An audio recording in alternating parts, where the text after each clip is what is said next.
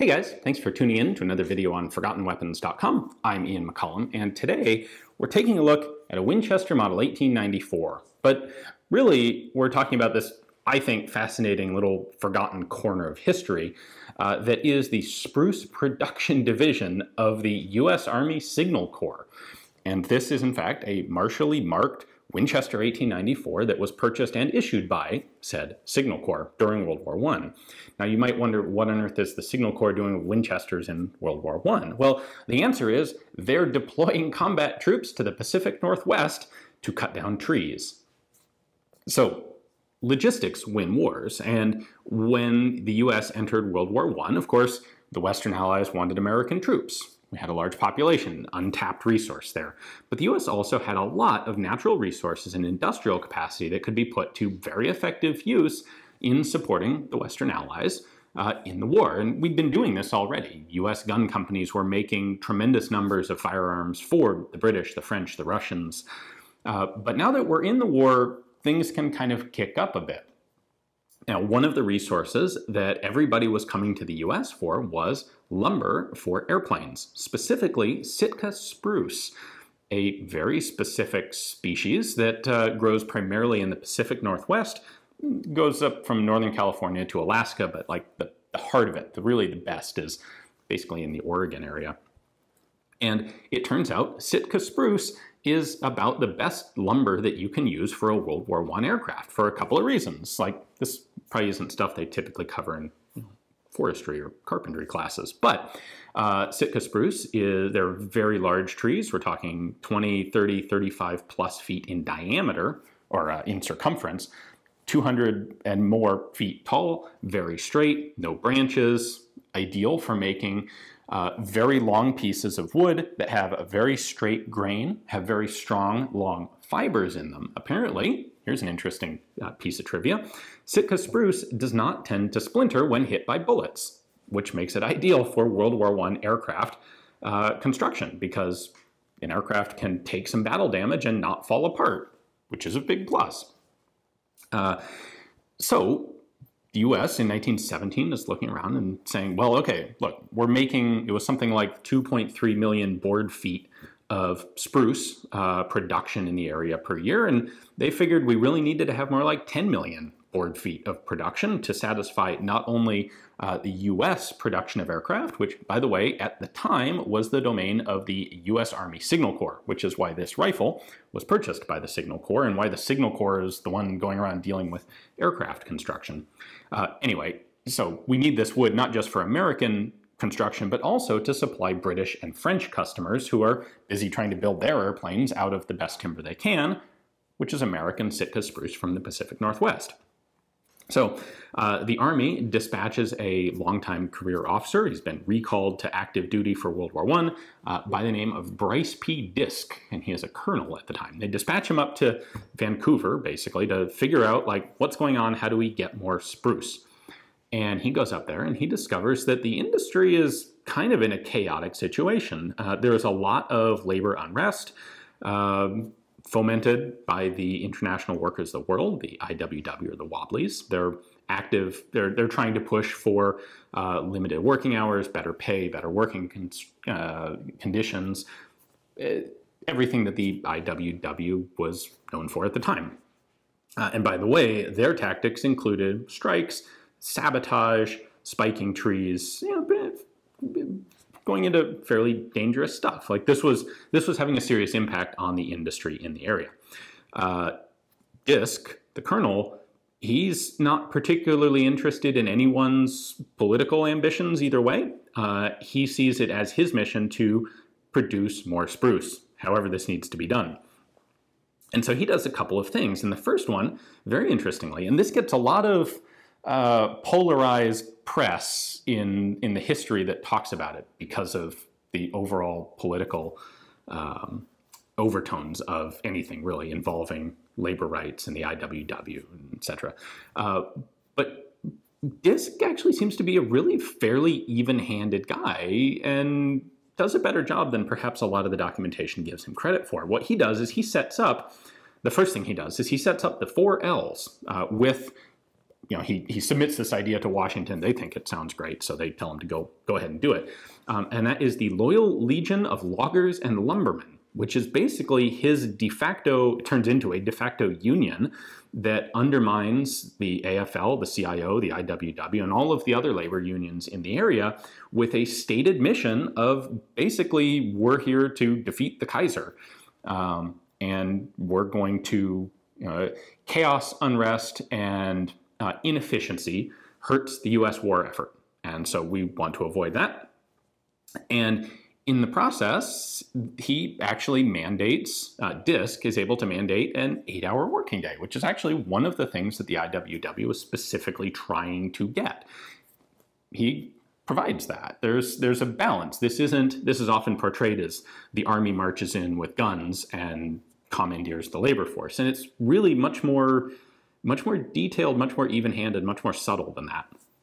Now, the second thing that DISC does is he ends up creating, or the Signal Corps ends up creating the Spruce Production Division, where they send about 25,000 enlisted Army servicemen into the Pacific Northwest, most of them volunteers with previous experience in the industry, to actually work as loggers and lumbermen. And the idea is that they're basically seconded to commercial logging companies. They are paid commercial rates. The Army pays them their basic Army pay, and the commercial companies that hire them pay everything above that to get them to a competitive private wage. But they remain under military authority, and so the military is able to do projects in the industry that wouldn't necessarily get done by individual companies who are competing with each other. So they, for example, set up a significant network of rail lines. One of the things that DISC discovers when he looks at this situation is, in order to most efficiently process these spruce logs, well, we need trees, we need sections that are like 22 feet long in order to make wing and fuselage beams for these aircraft. Those logs, you want them to be intact so you can get the best wood out of the middle, and you can only transport those by rail because they weigh many, many, many tons. They're too heavy to move by cart or by truck or by road. So the US Signal Corps starts the process of setting up a lot of transportation infrastructure, which would actually do a lot for the timber industry in the region for decades to come after the war.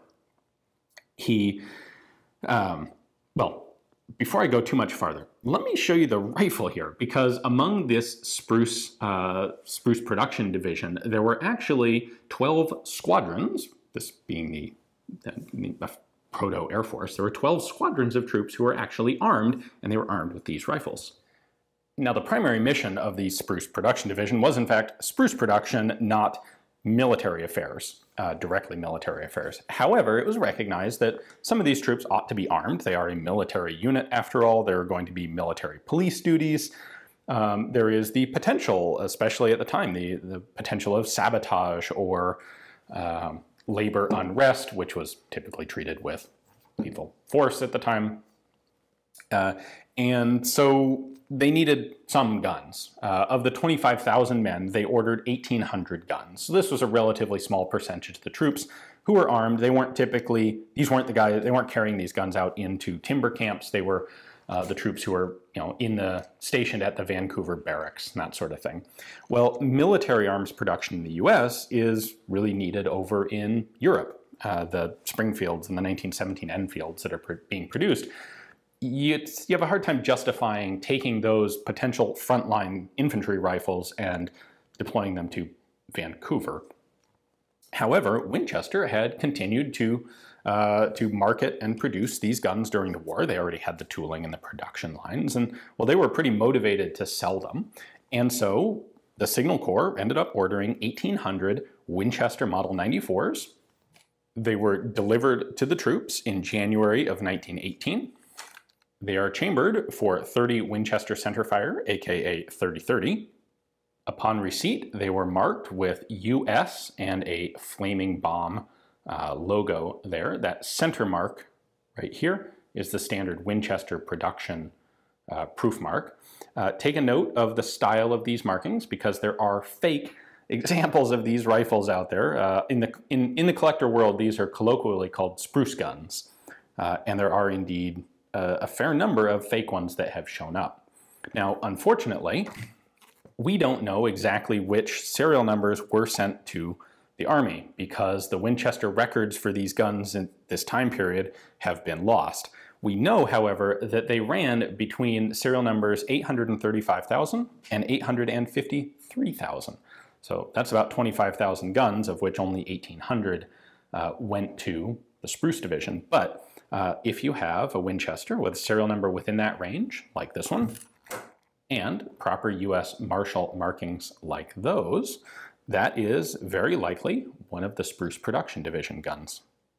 Other than those small elements, these are basic standard commercial Winchester 94s.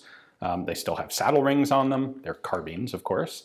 There were no other custom features added to them for the Signal Corps because these are very utilitarian guns and they were presumably surplused. When they were surplused off in the Pacific Northwest, where they made great hunting rifles, great, well, I would say truck guns, but there weren't a whole lot of people driving trucks in 1920.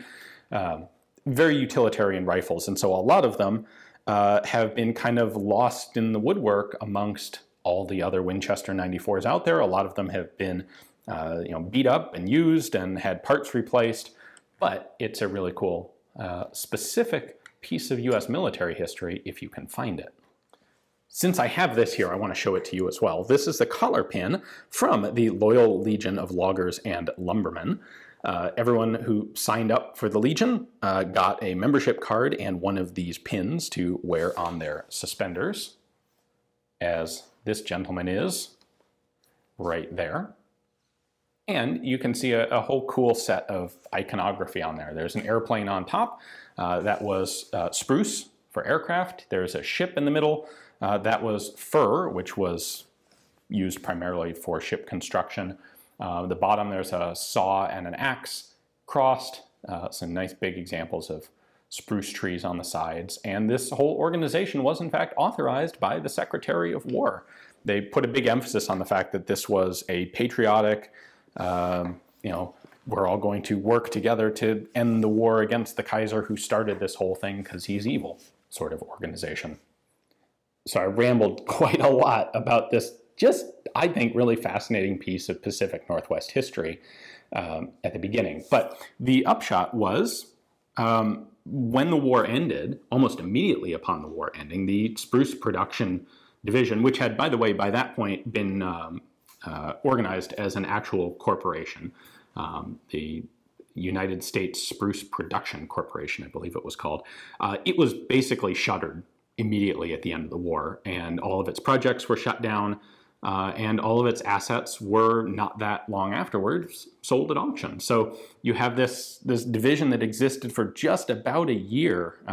It was the beginning of 1918, very end of 1917, when the troops were actually allocated to the Spruce Production Division, and end of 1918 they're demobilized. So this just very fleeting example of a U.S. military organization armed with Winchester 94s. These are probably not the only U.S. Marshal Winchester 94s. There's some evidence that the Border Patrol had some, and there may have been a few other domestic organizations, domestic military uses for some of these guns. But I think this is probably by and large the biggest single group of U.S. military Winchester 94s. Hopefully you guys enjoyed this video, even though there wasn't a whole lot of the gun in it. Hopefully you got a kick out of this and learned an interesting new subject that you can delve into in more depth if you're interested. Thanks for watching.